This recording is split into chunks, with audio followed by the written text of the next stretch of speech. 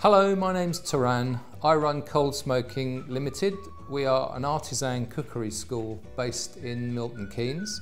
We teach skills like food smoking, meat curing, charcuterie, cheese making and sausage making too.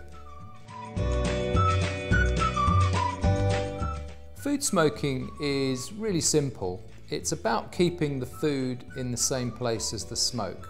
We use a simple smoke generator which generates the smoke, and we literally keep it in a box with the food in the same place, and it's as simple as that.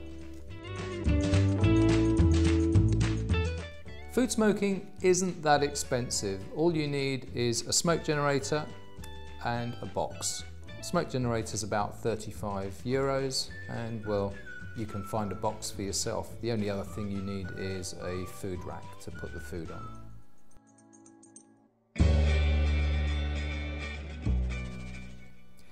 Some people ask me if there's an issue with eating lots of smoked food, and we say it's very similar to how you would treat alcohol. You tend to deal with things in moderation. You don't drink alcohol every day. I wouldn't recommend people eat smoked food every day, but we only smoke food very lightly. So I tell people always it's the same kind of advice that you would have if you're drinking alcohol, everything in moderation.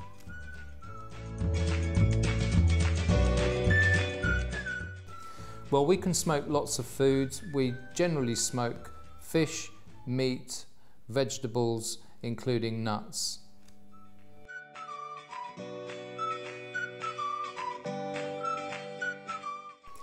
So some of the vegetables that we smoke, and they are absolutely delicious, are things like olives, sweet peppers, bell peppers, also chili peppers. Sun-dried tomatoes are particularly nice.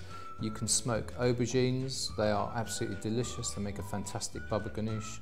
But you can also smoke small things like chickpeas, and they are very, very nice when smoked. They're absolutely delicious.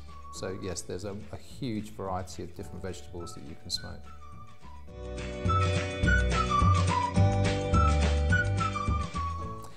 Smoking food isn't something that you have to have special setups for. You can do this every day, day in, day out if you want to. It's entirely up to you. It's very easy to do, so one of the things that we try and encourage is to make it as simple as possible for people. So it is something you can do on a daily basis if you want to, or you can set up at the weekends and do food smoking then.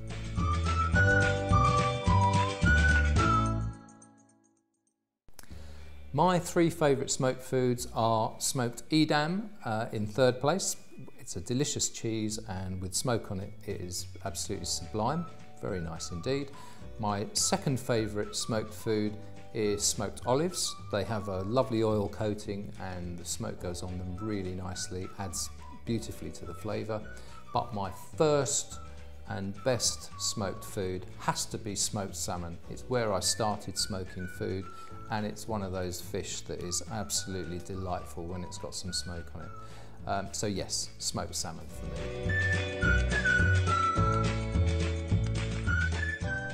So the courses that we run are all day, and they cover quite a large syllabus. We teach people how to handle food safely.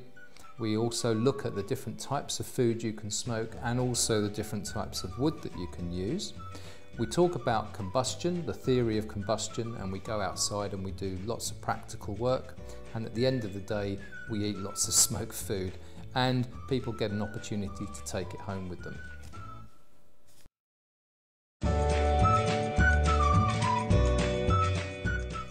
I met Stefano because he ended up coming on one of my courses back in 2014. We struck up a friendship after that.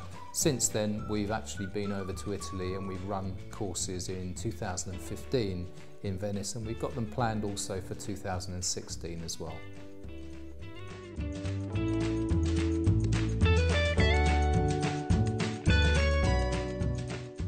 So, if you've been inspired to come and smoke some food with us, why not visit Venice?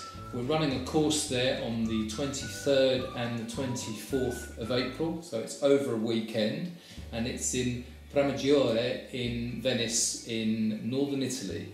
Fantastic opportunity to come and smoke some really lovely food, but also see a wonderful, romantic and delicious city.